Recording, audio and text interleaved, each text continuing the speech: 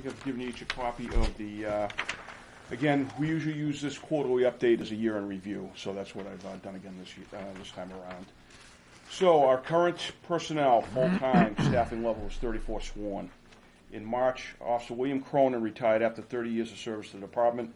I congratulate Bill on his retirement, and I'm happy to report he will remain with the department as a part-time officer. In April, Officer Robert Turcott retired as a result of injuries sustained in the line of duty.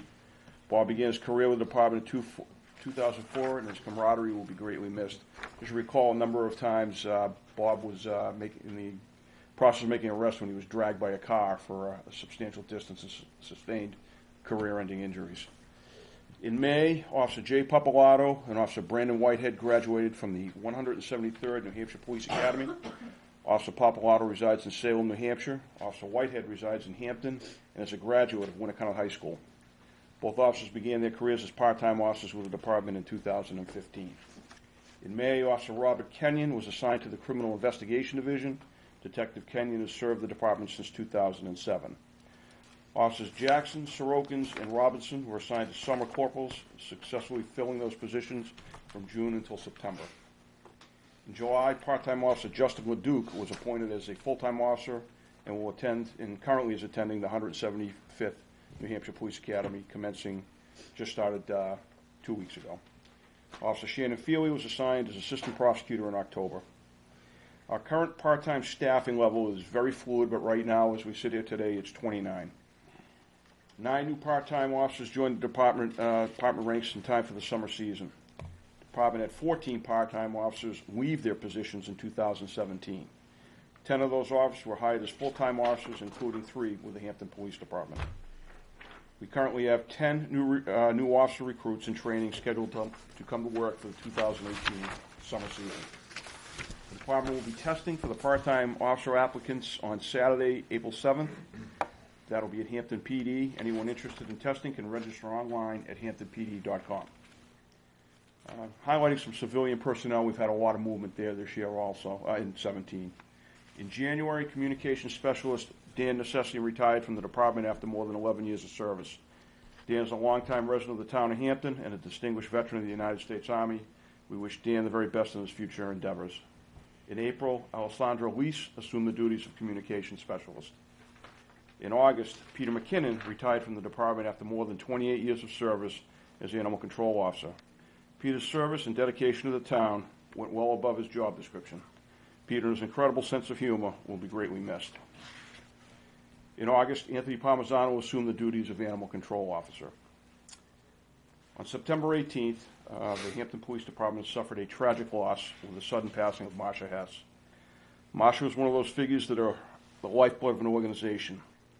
Beginning her career with the department in 1987, Marcia spent almost 30 years listening and guiding officers, prosecutors, attorneys, citizens, and the occasional chief of police through the travails of the justice system. In 2018, a plaque will be unveiled at the entry of the prosecutor's office, memorializing her contribution to the mission of the department and dedicating the prosecutor's office in her memory. In November, Shannon Titcomb assumed the duties as prosecution secretary. Shannon came to the department after serving 15 years in the district court and circuit court systems in New Hampshire. Department operations. Recruitment and retention continue to be areas of focus and concern for the department and for law enforcement across the country. Each year it takes extraordinary efforts by our training cadre to prepare our special part-time officers for the Summer Beach operation. Our supervisory personnel did an outstanding job leading and mentoring a team that provided for a safe and enjoyable summer season. In addition to our in-house training programs, the Hampton Police Department hosts some of the finest law enforcement training in the country in our training room. Many of these training sessions are attended by officers from around the United States and Canada. The prestigious list of training includes, but is not limited to, the FBI Leadership Series, which is 5 courses. The New Hampshire Police Standards and Training Part-Time Officer Academy, we conduct 2 sessions. And the New Hampshire State Police Civil Disorder Training. Social Security Administration Law Enforcement Training, and the New England Crisis Negotiators Association, and GSPCC social media classes for law enforcement. Tragically, 7 overdose deaths were investigated in Hampton in 2017. Patrol Division and the Criminal Investigation Division continue to work diligently with our local, state, and federal partners to combat the opiate epidemic the region has experienced. The department continues to have an officer assigned to a regional federal task force to help combat this issue. The department has continued with regional efforts, working with the Portsmouth Police Department, the Greenland Police Department, and the Seabrook Police Department to form a Seacoast Region High-Intensity Drug Intervention Team, utilizing grant funds from the New Hampshire Department of Safety, a law enforcement opiate abuse reduction initiative. With a continuing shortage of officers in the department, the department continued with a program of bringing in experienced officers from other agencies to augment our staffing levels on weekends and during special events. This has proven to be very helpful in maintaining order and providing for good traffic flow through the beach area.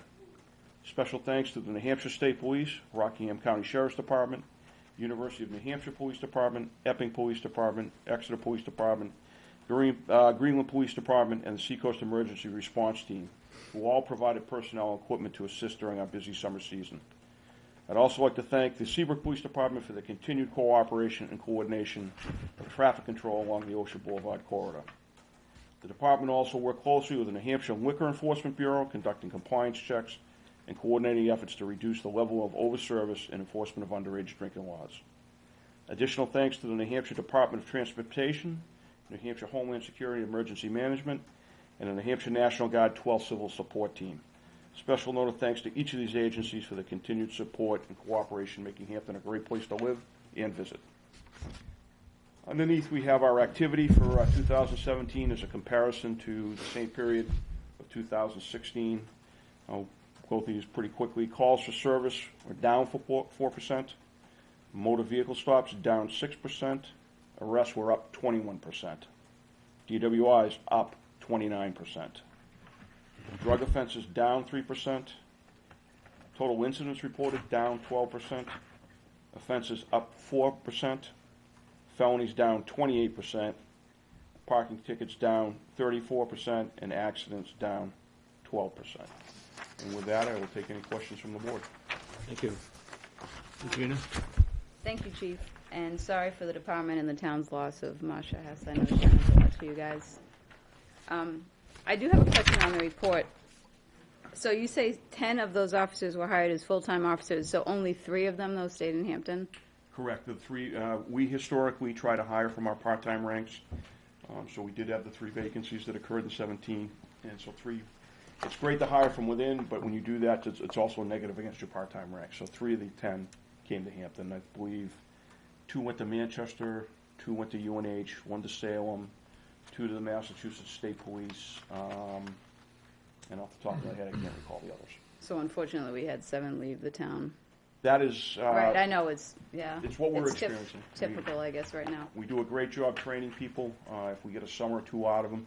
Some of the people of the 14 that left were also part of the 9 that we hired. We actually had 3 of them that came to work for us, and before they were finished the year, had been hired by other agencies. So we do a great job recruiting, developing, but other agencies are well aware of that. When you walk into an interview and you say you worked for Hampton PD, it usually puts you at the top of the pile. Right. So. But I wanted to say, I had to call HPD today because I got home. I was driving back to my house this afternoon, and there was a stranded dog on the road. And I called the police station, and, they got Tony, and he was literally there. Officer Palmisano was there in like 10, 15 minutes, made sure the dog was safe, and, I guess you guys have a way to figure out how the tag... If they have a tag, we can identify, right. Whether it be a vet tag or a town tag, we can identify. And he ended up being a neighborhood dog, but, I wasn't sure, and I was nervous that he was going to get hit by a car, so I was very glad to see that the animal control officer was there very promptly to make sure the dog would be... It's a very busy area of the police department, and Peter yes. was always very busy, and Tony hasn't had any relief from that tempo either. Well, I've actually never had to call the animal control officer before, so that was my first experience, so it was a good one. Thank you. I noticed the school is looking for a second resource officer. Yes. How's that going to affect your department? We had discussions in a non-public session to talk about school safety as a whole. Mm-hmm. We talked about a number of issues, but one of the things that they've really determined is the physical presence of an officer is what they desire, and I can't argue the logic of it, what they're trying to accomplish. At one point, they were actually talking about 2. going back and forth, but it's as good as we are, and I like to brag about how good we are, we're also very expensive. You're talking $100,000 to outfit an officer. When you start talking about wages, benefits, equipment, the training they have to go through, you're talking $100,000. I explained to them we're just not in a position to fund any portion of that within the department, that if they wanted this, they would have to fund it for the full 12-month period, and they thought that was a worthwhile endeavor, and I applaud them for taking a positive So step. it'll be a new position for you guys. It'll be an additional position. Correct. We will. That's what I was just making sure that we're not strapping you already with the short-staffed you are by taking another one and put it in the school. If we're going to put a new position on, that's perfect. Yeah, what we'll do is we'll find a veteran officer, usually like somebody with 3 or more years on, that will go into the schools as an SRO, and then we'll backfill that position with a new person. That's fine. I think it's great. I just want to make sure you're not robbing Peter to pay Paul. That was Right now, we're at that point where we couldn't do that unless we were adding personnel. We're kind of stretched a little thin right now. So, Thank you. Mr. Griffin? Now, it sounds, I was looking at your report. It seems like many things are down, but the arrests are up. yes. I think that's just the activity we're seeing. A lot of that, as you can see, the DWIs are up. A lot of that deals with alcohol, and I think I've been pretty clear since I took over as chief. And one of the number one things I wanted to work on is the overservice of alcohol coming out of our establishments. I'm all for people having a good time. It's just when it gets to the point where they're falling into the roadways or getting behind the wheel that we have to take proactive measures. So I think a lot of those increases that you see are a direct result of that type of work we're doing. Yeah, I think that's very true. Is the town, would the town be responsible if these people are hit by just because they didn't know they were going to be served so much, and all of a sudden they get hit by a car crossing the street? Well, we can see, we've seen recently where you can add the name of the town to any lawsuit you'd like, is whether it prevails is the question. No, unless we were shown to be completely negligent in our application of trying to enforce those things, I don't think anybody could ever make that argument. If you look at our budget and the number of resources we bring in primarily for that summer season, I think it would be hard to make that argument that we're being negligent. So, no, I wouldn't think it would come back on the town. I'm not aware of any community ever being successfully sued in that type of scenario. It usually comes back to the licensee. Thank you. And thank you, Deputy Hobbs. Mr. Bean? Thank you, Mr. Chairman. Chief, Deputy, thank you for the brief. Chief, would you care to offer comment on the legislation that I saw you participating in a discussion in Concord about, well, you can explain it. I think you know what I'm talking about. There is a current Senate bill, and I'm sorry off the top of my head, I can't remember what number it was, but it deals with retirees that come back to work in the employment of a member of the retirement system. So in the town of Hampton, we have 9 retirees working as part-time officers. These are folks that either work for us or other police departments that we now utilize in a part-time capacity. These positions that they hold have always been part-time, and so it's not really what they were trying to stop. There is a move afoot that is very concerned about communities that take a full-time position and make it a part-time position. And that's really what's caused the stir lately about the retirement system. They talk about it. Right now it's really the director of the retirement system 2 years ago talked about this issue. It's a negligible issue. It is an impact, but it doesn't have any significant financial impact on the system. But I think it's more the appearance of it that bothers some people. So we were at risk of potentially, if some of the changes that they had proposed were made, losing 9 people overnight. 9 experienced people out of the 29 we have. That would have been devastating to this agency. I'm not quite sure how would we recover from that, considering we get assets from the state police, but they're in the same position we are. They're struggling to fill their roles, and we're not seeing the presence that we used to see.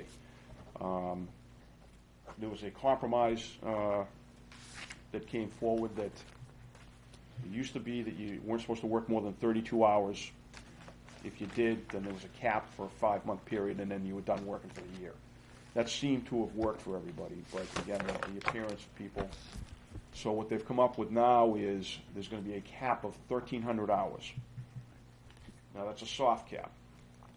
If an employee, a part-time employee, a retiree, was to exceed the 1,300 hours, he has a max cap of 1,600 hours. And any of those hours between 1,300 and 1,600, he would have to pay a stipend of 3% to the retirement system. The community that was employing this individual would also have to pay a 5% stipend. It's one of those things, it's, quite frankly, I don't know why they were messing with it, but it's a compromise that I think is manageable. A 3% stipend for 300 hours a year and a 5% for the employer is not catastrophic. It's better than paying the 29 point whatever we're paying for a full-time retiree right now, and the employee paying 11.4. So it's still a bit of a savings on both sides. I'm not quite sure why they're making any change at all. If the director of the system is telling us it's negligible, but that's the direction we went in. There was a number of us up there testifying before the Senate committee on that. I believe right now it's in finance. It was the last stop. I don't know where it is particularly at this point. If that takes place, I'm not quite sure. Originally they were talking about a January 1 of 19 initiation on that, but then that changed upon signature, so I'm not sure what the timetable or if it will survive the process. I haven't really followed up on that lately. So, Thank you. Appreciate it, Chief. Thank you, Mr. Chairman. Yeah, I have a couple of questions. DWI up 29%. Is that, as you said, because of better surveillance, or is that because of more drinking? I think you can attribute a little bit to both. If you look at what we're experiencing down in Hampton, that renaissance. When we talked about the entertainment ordinance, I highlighted that in the last 10 years, $260 million of growth have gone into that little stretch of sand down there. That's quite a bit, and I'm sure that's a low number. I think the accommodations have improved. I think the entertainment venues have improved, and I think that's making Hampton a bigger draw.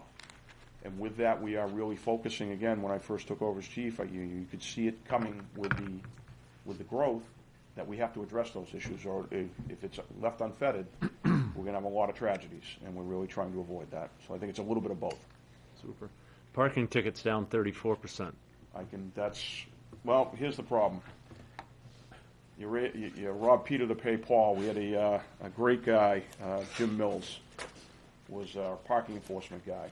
And remember last year I came and asked to create a part-time evidence technician's position.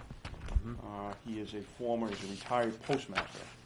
Those are the most organized people in the world, and I couldn't think of anybody better suited to organize the evidence room and handle that. So we lost him in the parking area, but our evidence room is looking as good as it's ever looked. We're going to try to backfill with a couple more bodies this summer to try to make up for some of the loss of Jim's efforts. But it was one man that made the difference. Wow, huge. And the other thing is, I was watching the news tonight before I came, and they were talking about the federal budget, I think, and they were talking about a cut in the drug enforcement that would bother the coordination. We went through that last year. There was an issue of the budget where we were kind of hanging in the wind as to whether the officer we have on that task force, he's in an undercover capacity, he works cases throughout the New England region. What that does for the town of Hampton is certainly when we have a case here and we try to track back the opiates and the source, we go to the top of the pile because we have somebody on the task force. What it also gives us is the asset forfeitures. They were so concerned about the budget at one point that they were going to freeze the asset forfeiture program. Now, I would have probably kept our officer on there because I still think it's a worthwhile endeavor, but the funneling of the money from the asset forfeiture, our portion of it, would have ceased. These are the type of things when you get involved with these regional task forces, either under the state or the feds, these other issues have an effect on those. What that effect you're talking about, that remains to be seen. I don't think it'll ever close down completely these task forces with the amount of work they're able to do. So we haven't had those. We haven't really. We meet quarterly with the DEA coordinator up in Portsmouth, all the chiefs that have officers on that particular task force. He has not called for a meeting based on that news report, so right now I'm not that worried about it. It's kind of let's wait and see. Thank you. Anybody else have anything else? Thank you very much for your report. Thank you for what you do. Thank you.